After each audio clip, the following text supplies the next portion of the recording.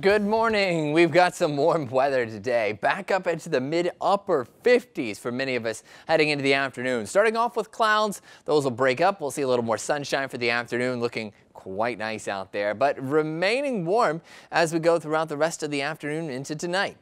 At 40 degrees for our low. Plenty of clouds still out there. Mild weather continues for the rest of our forecast, really all the way through next week. And that includes tomorrow, 52 for our high. Scattered showers possible. And those showers late in the morning and probably into the afternoon and evening hours should be able to start tapering off as we approach midnight heading into the new year. But plan for a few showers just in case. You're at 50 on Sunday.